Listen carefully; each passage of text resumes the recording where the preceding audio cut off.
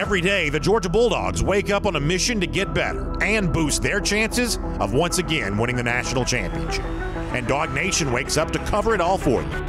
This is the Morning Boost, presented by Kroger Boost. Hey, DawgNation, here's your Morning Boost for Wednesday, June 15th, 2022. While there's a lot of good news in the works for Georgia recruiting, the Dogs pulled a big flip this week for their 2023 class with three-star Virginia offensive lineman Joshua Miller. He goes by Josh, but everyone also knows him as Doogie. His father, Grady Miller, gave him that name years ago. He just randomly started calling him that.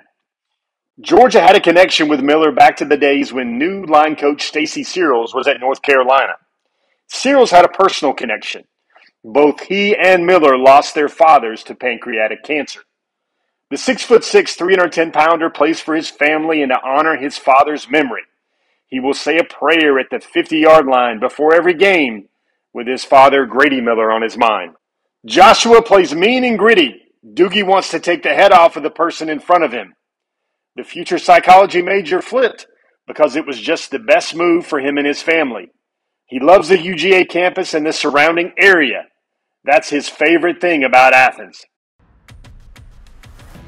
The Morning Boost from DawgNation is brought to you by Kroger Boost, a new level of membership with Kroger that offers more savings and more benefits. It starts for as little as $59 per year and includes free grocery delivery and twice the fuel points, which means you could save up to $1 a gallon at the pump every time you fill up.